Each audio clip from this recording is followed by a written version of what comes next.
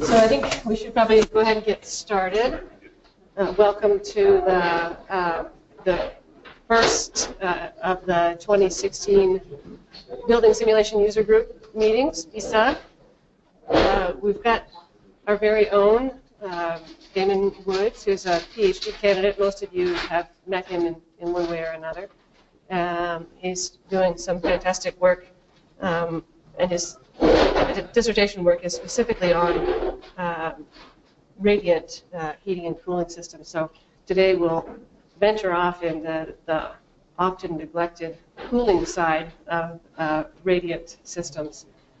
I guess a couple other, quickly, I'm lining up the rest of the speakers for the year.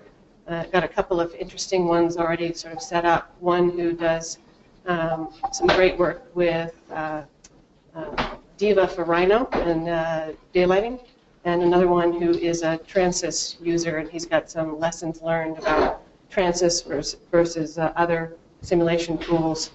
Oh, I don't think we've had a Transys person here yet, so hopefully some good stuff. And still reaching out at got a couple other ideas, so stay tuned and look forward to seeing more of you in the upcoming sessions. Oh, thank you. Thanks. Thanks, Elizabeth. And thanks for everybody's time today. I really feel honored to be here.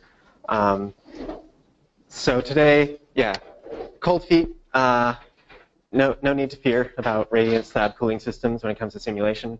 They can be complex, but I'll try and walk through a few of the principles and kind of things that I've come across in my research. So today is really me standing on the shoulders of giants that have come before. But it's a really exciting time to be doing this research as radiant systems are becoming more and more. They're not quite mainstream, but in high-performance buildings, they're considered, a great way to achieve savings. And I'll be happy to take questions at the end of the lecture. Today's lecture should be about 45 minutes or so, but there should be 10 to 15 minutes afterwards for a Q&A session. So if you have any interests that come up or questions, just note them down on the back of your paper, and I'll be sure to get to them at the end. Would also really like to thank Idaho Power, who's here, who's providing this lunch and this session. And anyway, it's just great to have them here. So today's roadmap, where we're headed, the why do radiant systems, what they kind of look like, and then how to actually implement those systems, and some lessons that I've learned in the past. I'm kind of just collecting, the mountains of reading and books, hopefully into a 40-minute overview of these systems that are helpful to you, or at least in telling your clients about them. So in terms of motivations, I think there are three really good reasons to implement radiant systems. The first is I really believe this has the greatest impact on the electric grid of any technology. And I'll talk about why. The second is comfort. Radiant systems can really provide great comfort. And we can live in a net zero building that's a cave, but we came out of the Lascaux cave, a few millennia ago. So it's kind of time to move on into buildings that use very little energy, but we don't sacrifice comfort in doing so. And the last reason to do these is just physics. Thermodynamics makes just a very compelling case to use water to move heat in and out of spaces as opposed to air. So in terms of the impact on the electric grid, this is the last couple decades of data from the Commercial Building Energy Consumption Survey. Thankfully, the 2012 data is just out, and you can see a couple of big changes. One is that we used a lot fewer computers in our offices in the 90s than we do today. So computers and plug loads have doubled. But lighting has gone down by more than half as we've moved to more efficient fluorescents and even now LEDs. HVAC, though, and for HVAC I'm including ventilation, heating, and cooling systems, grouping them all into one, it's still the majority energy user. And it's gone down a little bit, but there hasn't been this revolution the way there has been in lighting. And I think one of the main reasons for that is we're just limited by our approach. We're kind of nearing the end of Moore's law, if you will, in terms of efficiency of what we can do with air-based systems. And if we really want a revolution in minimizing our HVAC, we have to look towards radiant systems. In terms of comfort, the way we feel comfortable, humans, is really dominated by radiant systems. It's dominated by all the surface temperatures that are around you. So if you get into a car after a hot day, you're going to be sweating even if you have the air conditioner on because all the surfaces around you are still so hot. Eventually, those surfaces are going to cool through convection, and then you'll start to feel more comfortable. But if what makes us feel comfortable is dominated by radiant systems, then let's focus on that. One way to measure that is, of course, operative temperature, which I'm sure as building simulation experts, many of you are familiar with, but it's the average between your air temperature and your surface temperature. So for an air-based system, say it's in the winter and you're heating, you're going to have a cold building as you get conduction out of your floor and out of your walls, and you're going to try and keep people comfortable by bringing in hot air through a VAV reheat or something like that. With the radiant system, we're flipping that narrative. Instead, we're keeping the surface temperatures quite warm so that instead of spending all this energy to heat the air coming in, we can get by with a much lower air temperature. And that's just a more convenient way to do that thermodynamically, is that we change the temperature of the water as opposed to the air. Because water is just fantastic at conducting thermal energy. It's 800 times denser than air, and it has a heat capacity that's 4 times greater. So, you're transporting thousands of times more heat energy in a block of water than you are in a block of air, just because it is so dense and so conductive. In some sense, it seems pretty silly that the majority of our buildings are heated and cooled in such a loose and insulative substance. So if we're to look at just a back-of-the-envelope calculation, if you're trying to provide 1 ton of cooling at a 10-degree delta T, this is not like a real system. This is just a first principles heat transfer problem. You can do that with either water or air. You can move that heat. But if you do it with air, you're going to need a huge column of air at over 1,000 CFM. And if you want to move that through your building, you're going to need a fan that is expensive, both in terms of financial costs as well as energy consumption. You can move that same amount of heat, that 1 ton of cooling, by using a small flow rate, 2.5 gallons per minute of water, and a low-cost pump, both in terms of energy and financial costs. So that's kind of where some of the savings are in thermodynamics. Other things that might come up from clients or your own doubts, that radiant systems can be less comfortable or respond too slowly to gains. Well, comfort is dominated by our surfaces. The air system plays a part of that, but not nearly as much as our surfaces. So radiant systems can be far more comfortable if they're controlled properly. And I'll go over controls. Condensation doesn't have to be an issue. It shouldn't be an issue in any properly sized and monitored system. You can have condensation in a poorly designed VAV system as well. So it's all about design. In terms of expense, yes, radiant systems are definitely going to increase the cost of your structure. But you can recoup those savings by reducing your ductwork, because you're only using your air for ventilation and not for heating or cooling. So you're reducing your fan sizing, all of your plant equipment. And you can also increase your floor-to-floor height if you're in a multi-story setup, because you need less room for your ductwork. So you can actually get an extra story out of there by using radiant systems through that ductwork minimization. You also just need to transport less fluid. There's less of this volume transport issue. So smaller pumps as opposed to big fans. And is it worth it? Half of buildings that are pursuing net zero are using radiant systems because they're seeing an average of about 30% savings using radiant systems as opposed to air systems. So for all of these reasons, you know, these systems are gaining a lot of prominence in high-performance buildings.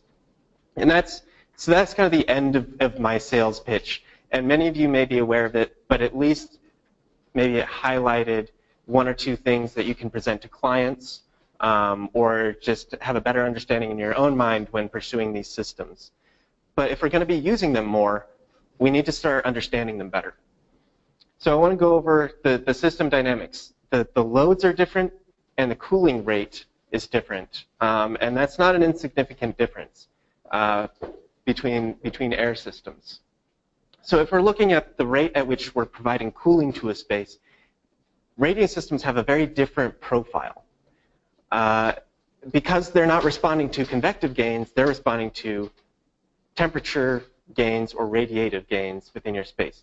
Radiation, of course, comes from people. We're all mini light bulbs standing here. It comes from actual light bulbs, from computers, but most significantly from the sun. So you're in an office, you're sitting next to a window, the sun shines through, it hits your arm, you feel that immediately. But your thermostat doesn't.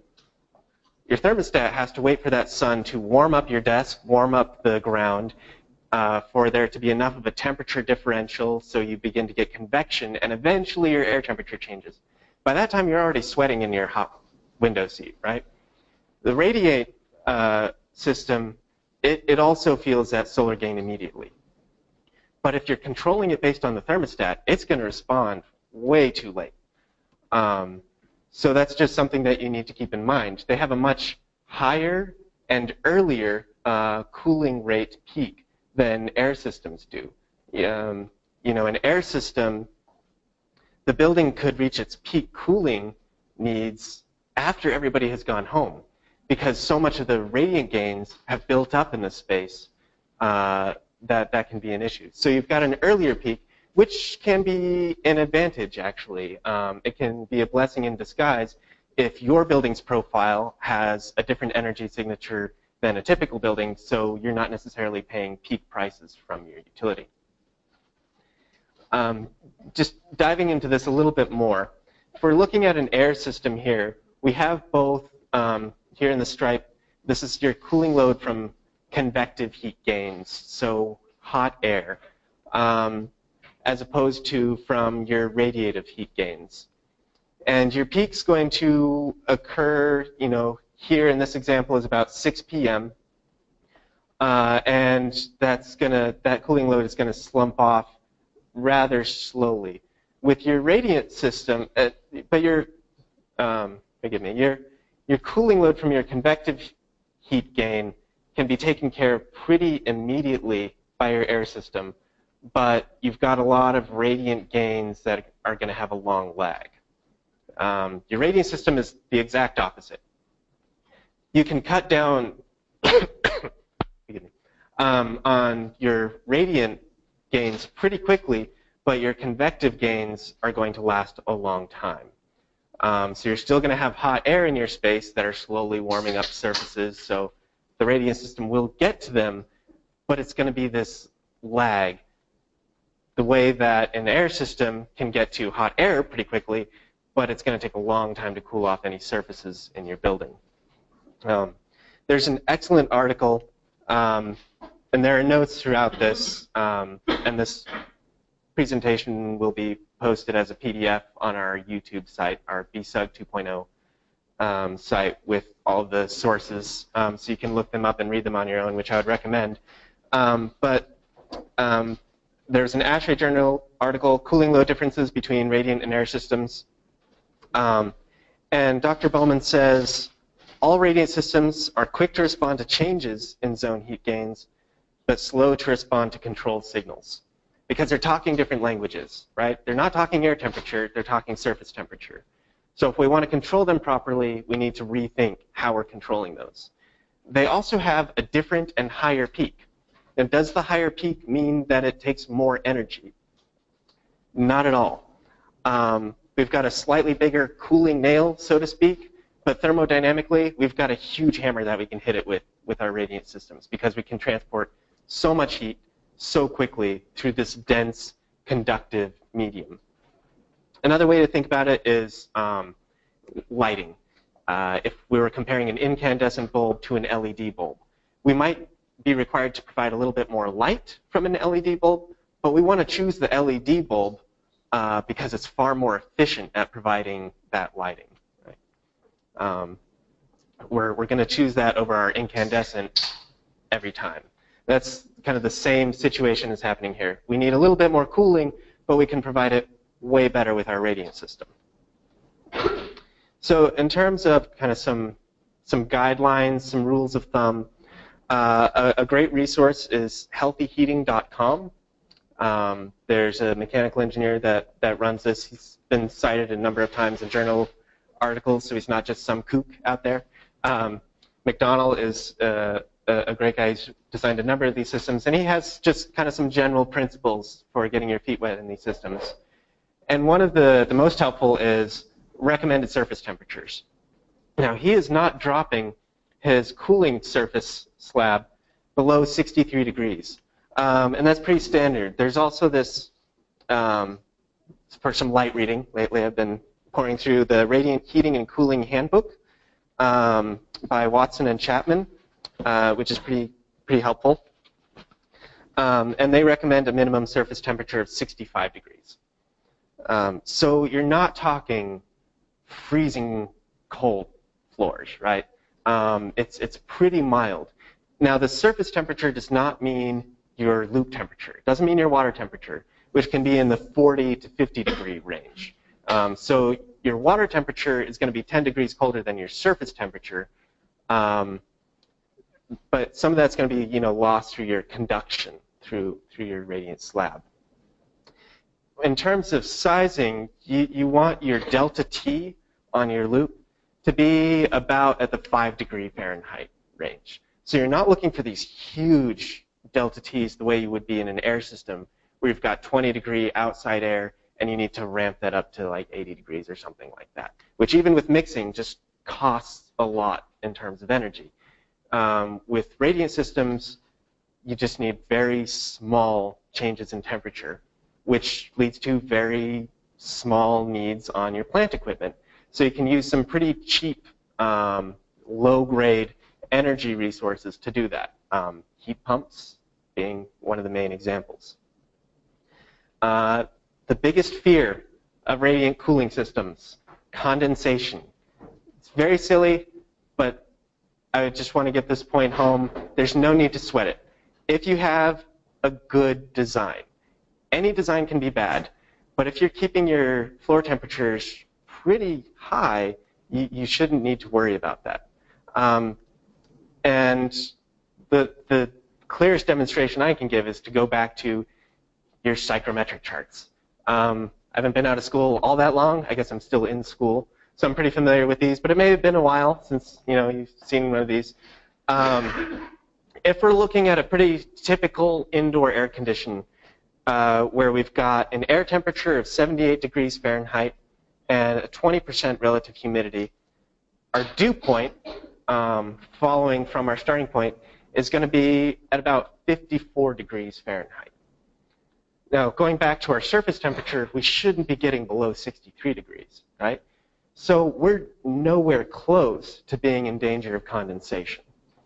In terms of your controls, you can still provide a pretty decent offset, at least 2 degrees Fahrenheit from your dew point temperature, and still provide a significant amount of cooling. Another thing to think about, though, is floor coverings. You want to keep a good eye on the surface temperature of your slab. You don't want to be relying on your thermostat. Once again, it's just a thing. But if you ever have concerns or have a client that has a concern, run a design day and show this chart to them, or whatever chart is specific to your building, of your indoor conditions and where your dew point is and where your radiant system actually should be operating.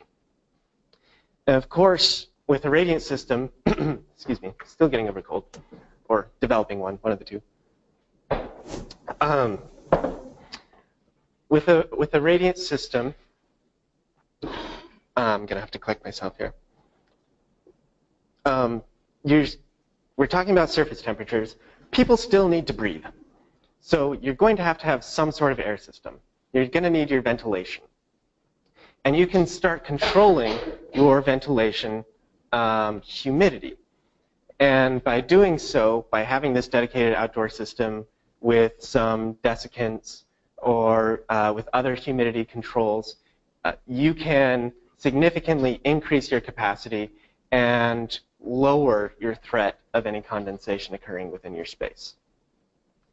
Some other control recommendations that I've come across in the literature is stretch your cooling demand or your cooling operation over a long period of time.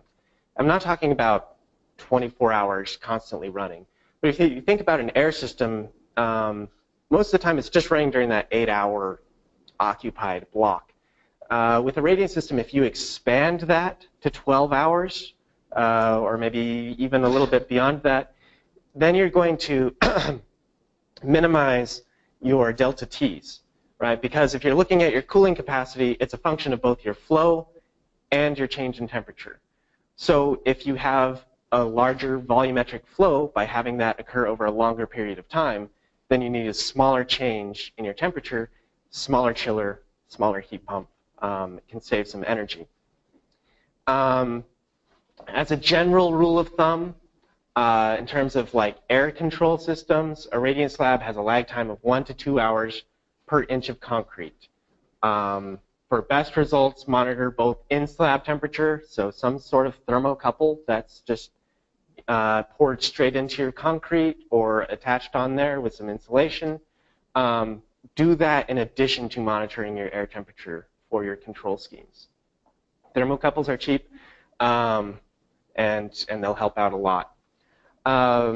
There's a fascinating study in Korea about different control operations produced by Dr. Lim and Dr. Joe. And they said that water temperature control is better than water flow control. So rather than having a variable speed pump with this constant temperature source, they found that having a variable temperature from some sort of heat pump or chiller was a better way to control their systems. And they were controlling their systems based on the outdoor temperature, actually, which is an interesting way of doing things. And once again, you want to limit your temperature difference from your loop inlet to your loop outlet to 3 to 5 degrees Kelvin. Okay, so that's kind of the how. And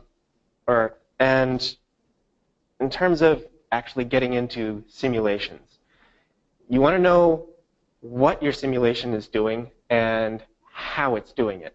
And an important one is figuring out how it's actually calculating your cooling loads and cooling needs. There's two main, two dominant methods of calculating your heat transfer. One is the heat balance method, and one is the radiant time series method. Heat balance method, super academic, goes back to first principles, very complex. The more I study these systems, the more I realize the heat transfer involved is, the equations are intense. There's just so much going on because your heat transfer, your cooling load is dependent on your temperature of your floor, and with an air system, it's typically assuming that your surface temperatures are constant, but you're going to have these other internal loads, so how do you take them out? But with a radiant system, it's not only influencing the floor temperature, it's influencing your walls, even your ceiling a little bit, as conduction is occurring in addition to convection and radiation, of course, as you know, your radiant energy is going directly into the slab. So because there are 3 different modes of heat transfer involved, the equations are quite complex, and these kind of take that into account. There are some things that are still left out. Some things are still lacking using the heat balance method, like your solar gains from your windows, but they're far better than the radiant time series method, which is simply an approximation. This is kind of saying, well, generally we're looking at this time lag, and let's use some transfer functions to generally approximate the behavior. But if you're going to be doing any sizing based on a simulation program, you want something that has the mathematical rigor to actually handle it. So those that do include ESPER, Transys, IES, and Energy Plus. With eQuest and DO2, you kind of have to trick these simulations a little bit by commanding surface temperatures to follow a particular schedule or something like that. You're going to miss a lot of the dynamics that are captured in the heat balance method. So in terms of implementation, I'll kind of walk through how to set one of these systems up in OpenStudio. OpenStudio being the front end to Energy Plus. It's not as mature as Energy Plus. There are some features that Energy Plus has that OpenStudio has yet to catch up on, but it is a graphic user interface. So you can drag and drop your different components as opposed to Energy Plus, which is a massive text editor, right? And after a while, my eyes just kind of glaze over looking at Energy Plus. You still kind of need to go back into the text editor sometimes with OpenStudio, but I like using this as a starting point. And I'll walk through just kind of a basic example. So when you open OpenStudio, which is running on Energy Plus, you go to your HVAC loops and you create a new plant loop. Pretty straightforward, which has two sides to it, your supply equipment and your demand equipment. So in terms of your supply side equipment, what you're going to be using, of course, would be chillers, cooling towers, heat pumps. Chillers, of course, have a very high capacity, and they can deliver a very low service water temperature, but you don't necessarily need that for radiant systems. For a cooling tower, it's great in Boise because we have a very dry climate, so you can get a lot of gain by taking it down to that dew point, and it's really tough, I would say almost impossible, to have any condensation issues if your only cooling system is a cooling tower. Because, of course, you can only take it down to that dew point, and through the losses, you're going to end up with a couple degrees higher in your slab than your actual air dew point. So you've got low risk of condensation. It's good for dry climates, but it might not be able to get your temperature quite as low as you want it in every condition. So you could even combine a cooling tower with a heat pump. I know there's some buildings here in Boise that have done that. Heat pumps are just great to pair with other systems. So that's kind of the supply side equipment. So you're going to have a library over here on your right. I apologize for cutting that off. But you can just drag and drop your equipment in. You can drag in a pump, give it a particular size, your chiller, your set point, so what the temperature should be coming out of that, and be sure to add an adiabatic pipe bypass so you're not forcing the water through the chiller every time when you don't need it. You also want to set up a dual set point manager here with a dead band, and you can kind of set the loop temperatures as you desire. They come with recommendations, particularly when you implement a radiant system, which are a good starting point. So looking down below here at the demand equipment would be your surfaces that you're cooling with your radiant equipment.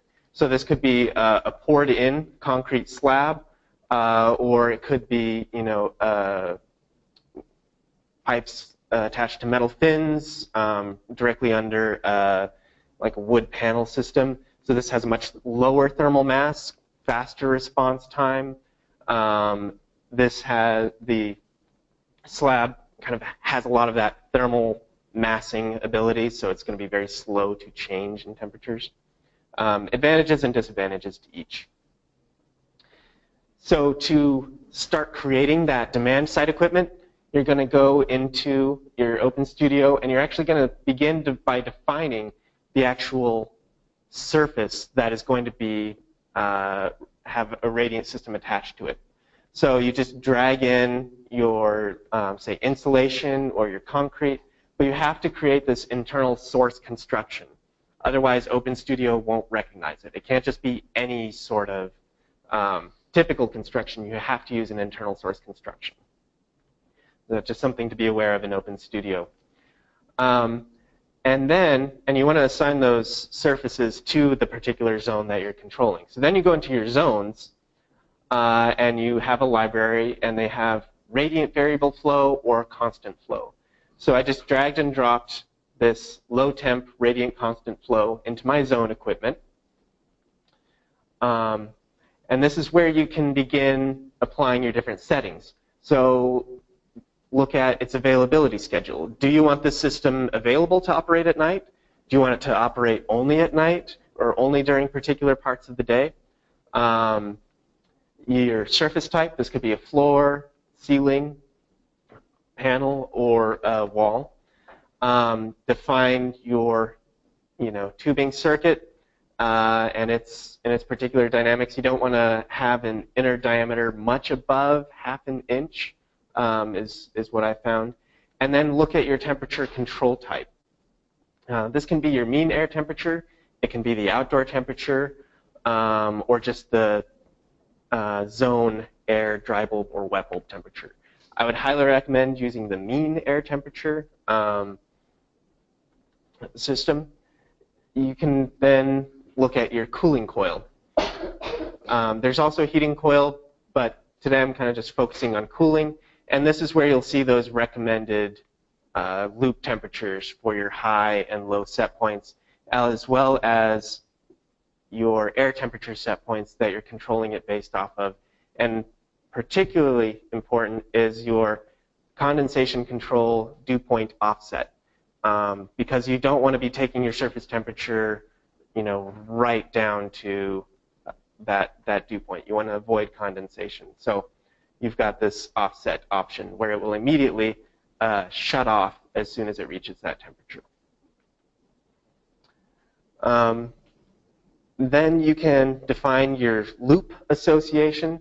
So this was the settings tab that we were just looking at, and now you want to figure out, okay, I've got this radiant surface defined, where should this go on your demand side? So you just pop it up in your radiant plant loop, and it appears where we had put our chiller and everything else. So you go back to your loops tab, set it up here, make sure you also have a bypass, and you can verify that it has the same set points as settings as earlier. You can change them either here or in your zones tab. So that's a very basic system. You can start getting pretty wild with some water-to-water heat pumps, adding cooling towers, all sorts of things. But that's the basic building blocks. There's some great tutorials out of NREL on their OpenStudio YouTube site, actually, as well as Unmet Hours is a really great resource. As you begin adding complexity to these loops, there's some great examples on their website of what these loops look like in the OpenStudio interface. Things that I've kind of come across as I've been trying to simulate these systems is you want to make sure that you have accurate ground temperatures when you're dealing with slab systems. You also want to double check everything. Your node temperatures, flows, and when it's changing over from heating to cooling. I'm talking mostly about cooling, but typically radiant systems have been used in the past for heating. You can use them for both, but you want to make sure that you're not swapping from heating to cooling within the same day because you've got this huge thermal mass. The changeover events should be rare. They should be pretty much seasonal. So you're changing over to cooling sometime in the spring, and you're changing back over to heating sometime in October. Now, you can have changeovers more regularly than that, but they definitely shouldn't be on a regular daily basis. And you can verify that in your simulation. You also want to look at the priorities of your equipment. Energy Plus uses the term priorities. I think OpenStudio uses the term sequence.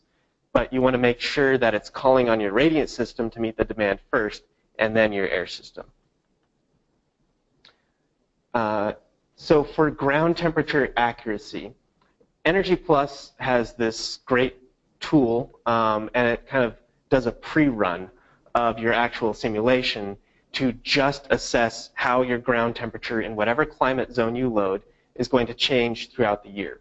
This isn't available directly in the OpenStudio interface, but you can do this through running a measure. The Advanced Energy Design Guide option has this slab and basement option. So all you have to do is basically drag and drop this in. Make sure that you select slab and your climate type. And that's going to, oh, here's a better zoom in of that. That's going to just allow for more accurate heat transfer calculations when you're dealing with slab systems. If you want to add even more verification, I guess, be more confident in your results, and this is something I just recently learned from the Big Ladder software group, is that you can run multiple rounds of your simulation. So you actually run your simulation, say, for 4 years. It's running the same weather period 4 times over. So your simulation is going to take 4 times as long. So you're not going to be wanting to do this every single time.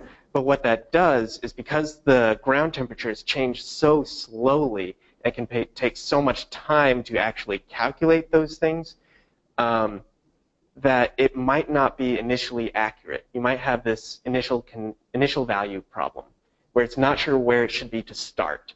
So you want to run your simulation through a few different cycles so that by the 3rd or 4th year, you're actually getting the accurate temperature profile for your slab system. This is not available in the OpenStudio straight graphic user interface. So what you have to do is you have to open your OSM file that's produced in a text editor and go into your run period and just add this to change this, which defaults to 1, change it to 3 or 4. And then when you're looking at your OpenStudio results, it'll show just that last year's worth of data that you've run. When you're running it in Energy Plus, it's going to show you all 4 years. So you just have to scroll down and then look at the last year's worth of data and delete the earlier years. So just another sanity check for highly detailed calculations. You also want to check your node temperatures and your node flows.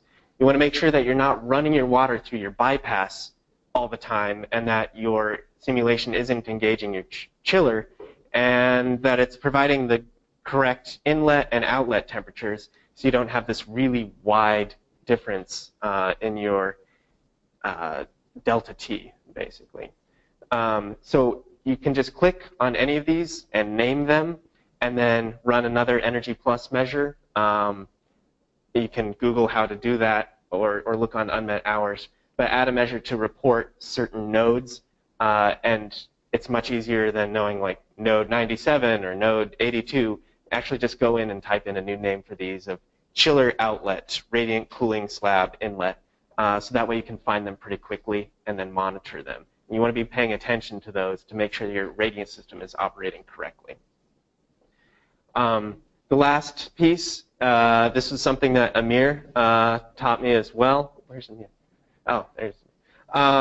You want to look at your priorities. So you're not having solely your radiant system. You also need an air system. And when you have both of these in one zone, it's going to look for which one it should use for heating or cooling first. And you want to make sure that in its sequence, it's looking to the radiant system first. If it's looking to the radiant system second, then it's going to just size a massive or just conventional air side system and never turn on your radiant panels, unless somehow your air system can't keep up with the internal demands. What you want to do is size your radiant system and then have your air system kick in as a second priority whenever your cooling loads can't be met with your radiant system alone. But this is, once again, just opening your OSM in a text editor and looking at your zone HVAC equipment list, just to make sure that your radiant system is going to be used and not forgotten along the way. Other specific simulation notes that have come across, it would be great because radiant systems are so hard to size, looking through this, the authors pretty much conclude it's very complex. We hope Energy Plus gets better. And this was in 2002, so it has gotten a lot better. And there's far more users, but you really need a comprehensive approach to sizing these systems. But when you're running Energy Plus, you wish you could just click the auto size feature, which works great for air systems, but it actually develops for its sizing its cooling load calculations from an ideal air system.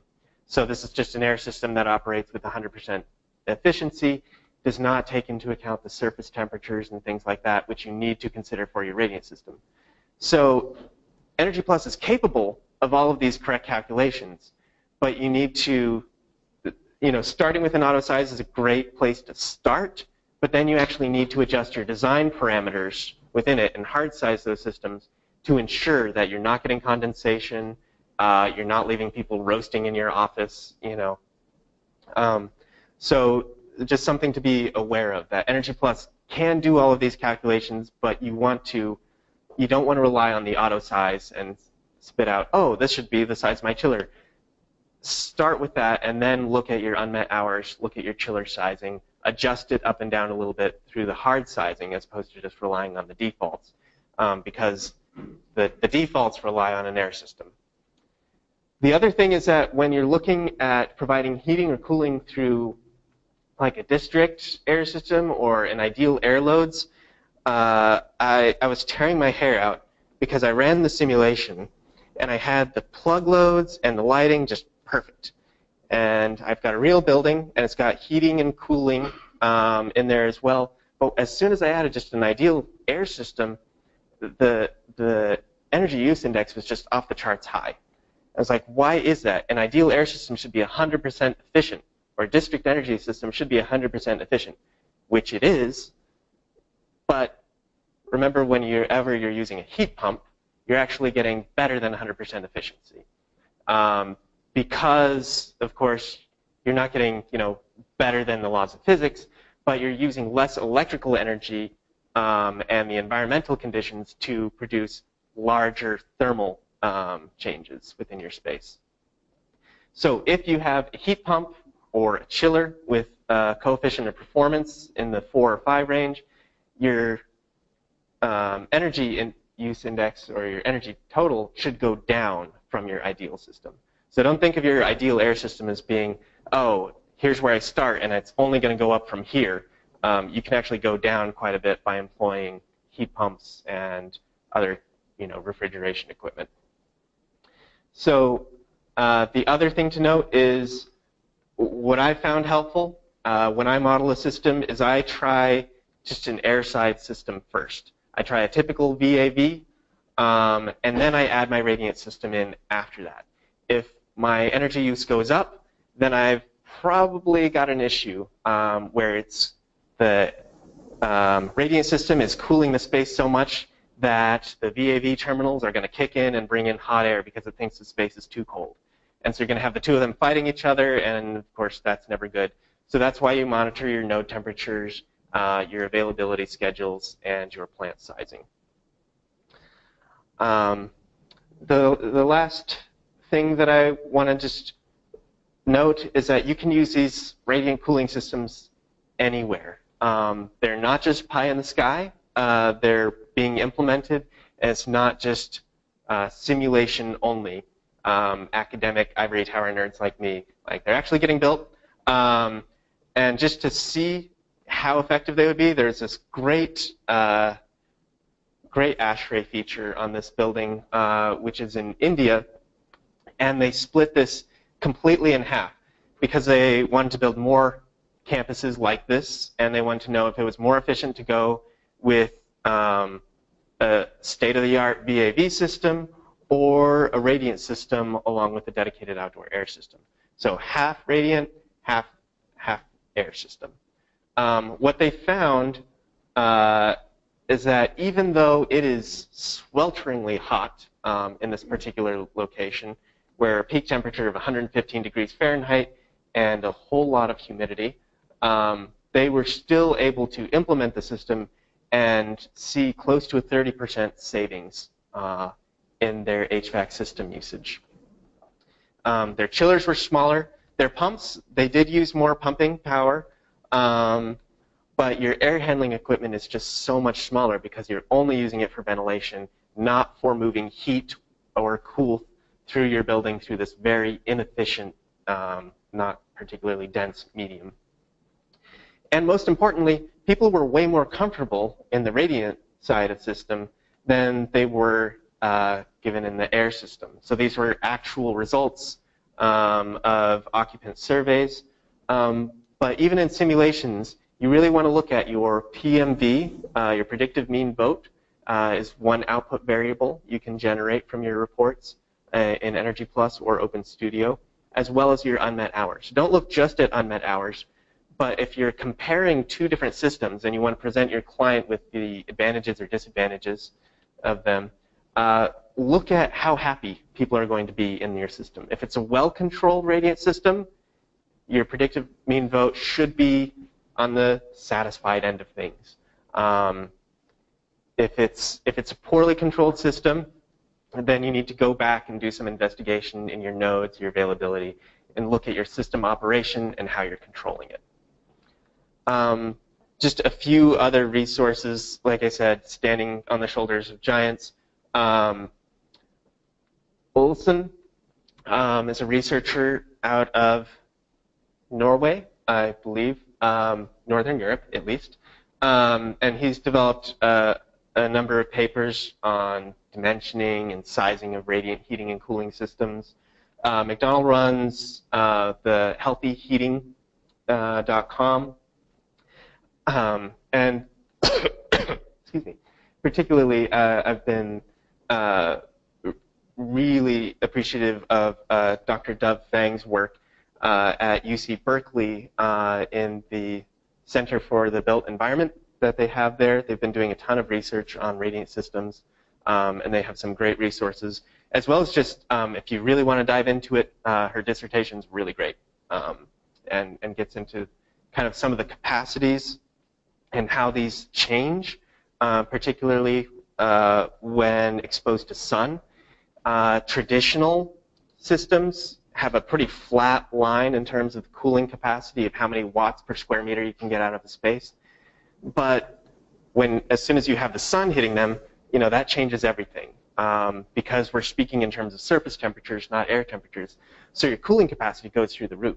So whereas traditionally, your cooling capacity would be in the order of 10 to 20 watts per square meter, as soon as you've got sunlight hitting a space, that can jump to a heat removal of 130 watts per square meter. So if you're looking to implement your radiant system in just one small space, do it in a space with window. That gets a lot of heat during the summer. Something else to note. And that's all that I have for you. So thank you very much. And if you have any questions, we've got 10 minutes. So. Yeah, Chris. The one thing I you're discussing is the radiant systems is the idea of locations, installation location. Is it always floors, always the best, or do you put them in the ceiling for cooling, and floor for heating, the walls, or just your thoughts in general, cost, savings, just thoughts in general on location? Thoughts in general, as an academic, I love the potential of slab systems. We are in a predominantly heating climate, and you're going to get way better efficiency and capacity using a floor system for heating than, say, a ceiling panel. Just because you're going to be heating your ground temperature, so you're going to get that natural convection and some air mixing, so your fans can be a little bit smaller. And so floor systems are great for heating. Ceiling systems, great for cooling, because you've got this warm air rising. It hits this, it can be just like a metal panel with some copper tubing through there. It's going to hit that and then fall back down, so you get some mixing there. A chilled beam system where you've got kind of your HVAC ductwork lined up along with a radiant cooling system. So you're passing your air over this radiant system, so it's a combination of convection and radiant cooling. Once again, your surface temperatures should be, in the 60s. They're not super cold, so you shouldn't be worrying about condensation. But when you pair it with convection, the two work in concert because you don't need to provide as much fan work to bring that air down because it's naturally falling. So for cooling, ceiling panels are great, a much lower infrastructure cost. In terms of payback periods, there was a DOE study that I've got cited earlier in this presentation. They found a payback period for a slab system in the 4 to 6 year time range. For a chilled panel, chilled beam, they thought that was at cost. No payback period. It's cheaper to do that than rely on a traditional VAV system. In terms of walls, you can get this polypropylene matting, and it's just these like tubes that you stick straight on and then stucco in. As long as you don't have movable walls, that might be okay, but I haven't seen them implemented as much. Definitely not in the States, more so in China. Here in the States, it's slabs, usually for heating, chilled panels for cooling. But if you're going to have one or the other, slabs, are great in a heating climate, and you can then, flip them over in the summer and use them for cooling. But you're not going to get as high of a capacity because you're going to get that cold air kind of settling down. It's not going to mix as much without a good, dedicated outdoor air system. So, yeah, Tim. A little more depth on that. In this climate, if we're doing radiant slabs and then the outdoor air system, you find you can meet your cooling capacity with digital slab plus a little bit of DX cooling or something in that area? Yeah, every building's going to be unique. I haven't looked too much at specific capacities. I know at CSHQA, they kind of double size their system as an insurance policy. So they have a radiant system that is sized to meet, I think, close to 80 to 90% of their total cooling needs. They also have an air system that's sized to meet that same amount of need. And part of that was just individual design changes that happened along the way. But Russ has told me that it's tough to do everything based on a radiant slab system. But what it does is it offsets your cooling capacity. So you might not be able to get 100% of the way there, but you're definitely going to downsize your plant equipment, and you can find a lot of savings through that, just downsizing alone. Along those lines, for the experience just in the last week, temperature ranges, daily ranges, from highs in the mid-50s to highs in the mid-70s. So this sort of shoulder season where changeovers would maybe, unless controlled properly, may happening. Is new to control for those. Again, the sizing of the air system, is that going to be the key then? Is more of the shoulder season, or where heating and cooling might be needed in the 24 and 48-hour period? Yeah, definitely. And what you're really trying to do is prevent your surface temperature from going through those wild swings. And so you're just trying to keep kind of an even temperature. So those longer control period times are great. So that way you don't come into the office and feel super cold on a 50-degree day. If you have your system kind of running consistently with some time before people arrive and after people arrive, you can definitely get your space kind of thermally ready for people to be in there. So yeah, your air system can take care of a lot of the comfort during the shoulder seasons. But what your radiant system is really doing during those shoulder seasons is just keeping things even so that your building isn't going through these wild back and forth of, oh, I need a ton of heating, I need a ton of cooling. It should just be, generally, I just need a little bit of heating or a little bit of cooling to keep the surface temperature about so. So you're not fighting the structure of your building. Your building structure is kind of going through incremental changes so that your air system doesn't have to pound it quite as hard. Of course, I'd love to get into predictive controls. That's, where I'm hoping to head in terms of dissertation research. But even just controlling based on outdoor temperature, monitoring what season you're in. It's amazing the small temperature changes within your slab have a huge impact on thermally. Once again, it's that very dense medium, and there's a lot of thermal energy trapped in that. So if you just take 5 degrees out of that, that makes a huge difference as opposed to trying to pound that with a huge air system. So you run the risk of chilling with just domestic cold water, meaning it's 55 degrees coming out of the ground? Yes. You need to be heated. Yeah, so that'd be a great application for like water heat pump and some set point controls on that. What about cumulative heat? Like if you've got a multi-story building, so you've got 3 stories, and that 3rd story, does it really need a radiant floor up there because you're going to have these heats from below rising? That's a great question. I don't know off the top of my head. I do know of a building that was in, excuse me, Edmonton, Canada, actually. And if you have a minute afterwards, I can point you to the study, where they had a multi-story building, and they ran into those issues where the capacities were size the same, but it didn't necessarily need to be that way. There's also a 3-story building down in San Francisco that the Center for the Built Environment has as kind of a case study that you could look at. I haven't looked too much into that, though. But in Edmonton, their main issue was they had the whole thing controlled the same, and they had some spaces really close to windows, and it gets very cold there. And so they ended up just kind of wasting a lot of heat all night in some zones. And then during the daytime, others were getting solar gains into the space, so the occupants were feeling quite hot, while other floors still needed kind of some of that heating.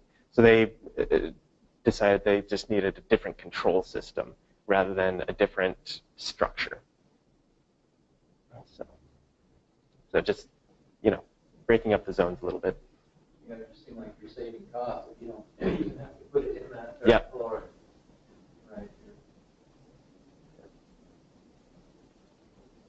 I think that one of the slides you mentioned that the ground temperature has a great impact in the simulation results. Yes. I was wondering, say, is that based on some construction thing, the slab is in direct contact with the ground, or why don't they put insulations above below those? So that kind of convention is discontinued.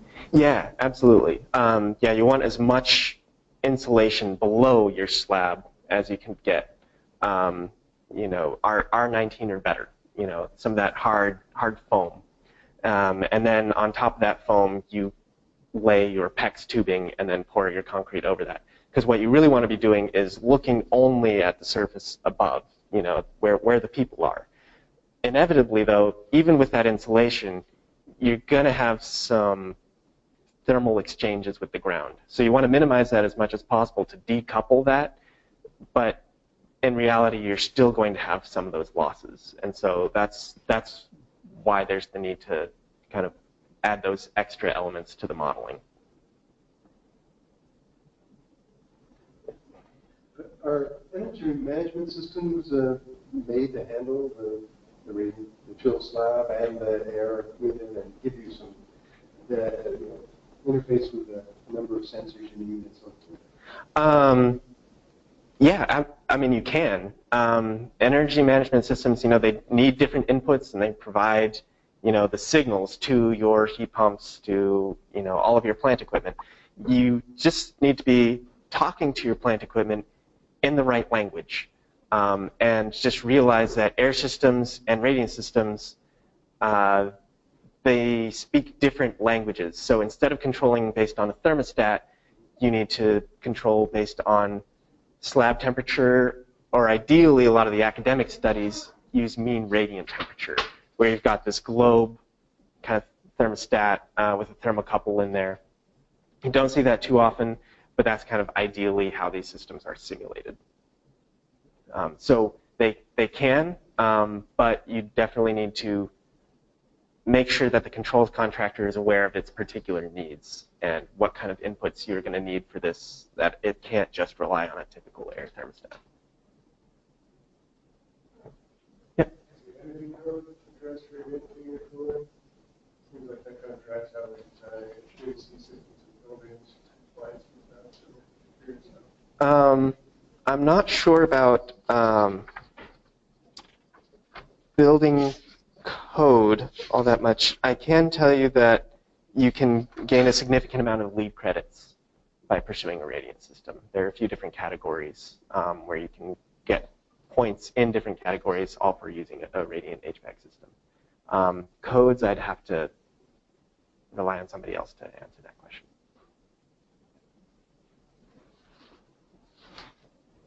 Anything else? All right. Well, thank you very much for coming, and thank you, Idaho Power, and look forward to seeing you at the next BSUG.